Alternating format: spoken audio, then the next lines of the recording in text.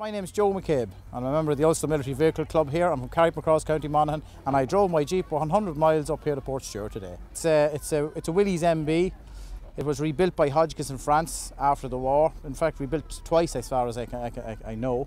It's been upgraded from a 6 volt, which it originally was, to a 24 volt, which means it starts pretty easy. Very reliable. They were built originally when the Americans built them. They were designed over one weekend by a man called Karl Prost in the United States. That was for the Bantam Motor Company, for an American contract to produce a reconnaissance car, which we know today to be the Jeep, which is the granddaddy of all SUVs and Jeeps, which we call Jeeps today, I suppose. They were designed to last no longer than 3 months in the combat situation, to such a degree that the crankshafts in them were not even ground properly, because I reckoned they're never going to last. And yet, here they are, 65 years later. Well, during the war, the simplest way of putting it to you is this. There was 450,000 made by Willys, which was the original company that produced them, right? But Ford had a far bigger production capacity, as you can imagine, in the United States, particularly in wartime.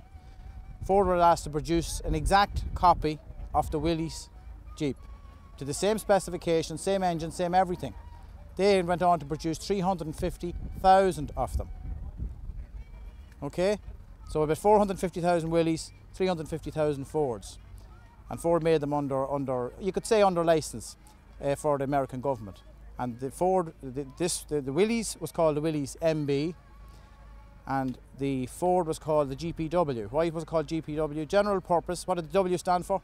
It stood for Willys. It represented Willys' contribution to the overall design. The difference between the Ford was, Ford tended to stamp all their parts.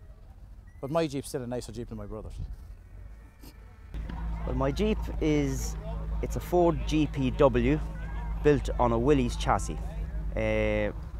From what I've read, there were only 2,200 of those particular Fords on Willys chassis made, because Ford ran out of chassis at a certain time and had to acquire chassis from Willys to keep production going, and that's one of them.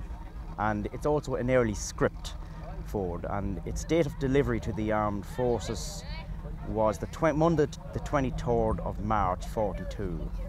Now, whether it was in the army or went to the Air Force, I have yet to find out. But it was first registered in the States on the 4th of April 1942, and then it turns up in England in, I think it was 1994. And it's in Ireland about 10 years, basically in storage. And I think the reason that I was able to purchase that was there was a leaky fuel line. Didn't have to do anything to it apart change the oils, new plugs. Basically, I bought it as it is, basically. And it came with the original axe and shovel from the time.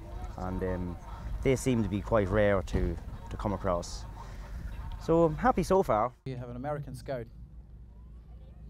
Many of these young American soldiers at the time. The half-track moves forward. Oh, she struck a landmine. Now she's disabled. MP40 fire for the Sniper and the Car 98 rifle. The half-track's disabled. Bang.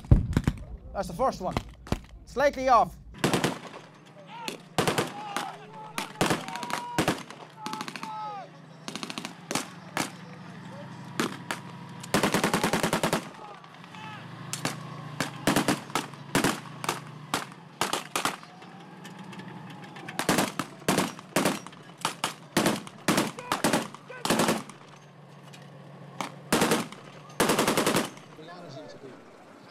Maybe in the first year, are you going to make it out? Oh. Shall I? Come on! Take over!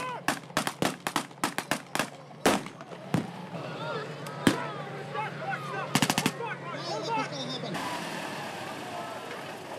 It's pretty impressive looking, isn't it? This is actually a post-war one.